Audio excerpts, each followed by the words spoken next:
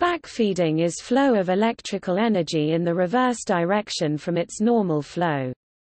For example, backfeeding may occur when electrical power is injected into the local power grid from a source other than a utility company generator.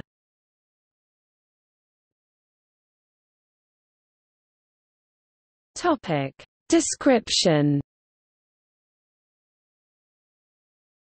By definition, backfeeding causes electrical power to flow in the opposite direction from its usual flow.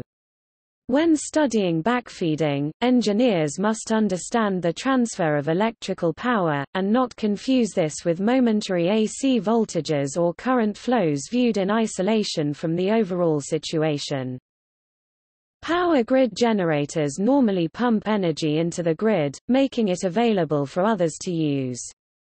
A power station will typically backfeed and thus consume power when it is shut down, due to its own local loads, e.g. lights or repair equipment.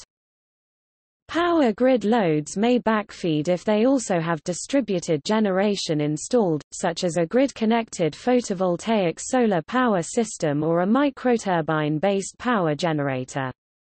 It is also possible for an electric motor to temporarily backfeed if it is mechanically driven. See regenerative braking.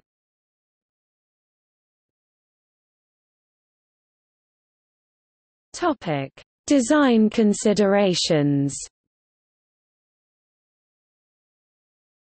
For cost reasons, many of the circuit overcurrent protection and power quality control voltage regulation devices used by electric utility companies are designed with the assumption that power always flows in one direction.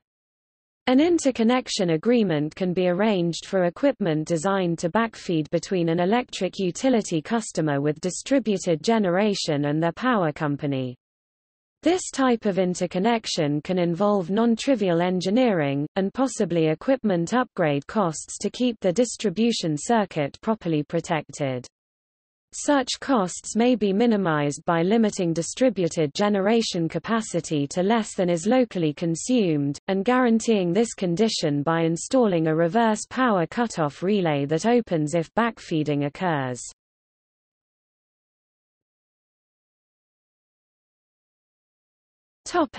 Hazards. Because it involves transfer of significant amounts of energy, backfeeding must be carefully controlled and monitored. Personnel working on equipment subject to backfeeding must be aware of all possible power sources, and follow systematic protocols to ensure that equipment is fully de-energized before commencing work, or use special equipment and techniques suitable for working on live equipment.